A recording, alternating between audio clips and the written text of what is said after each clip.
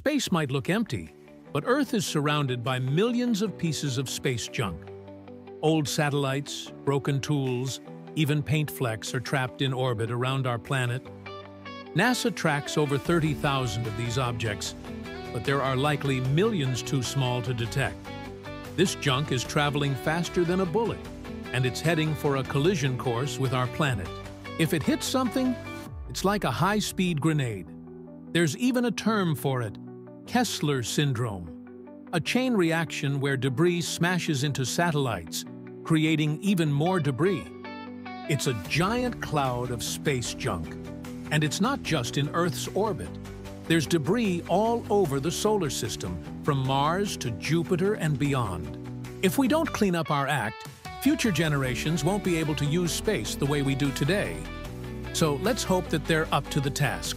That's 1 minute. See you next time.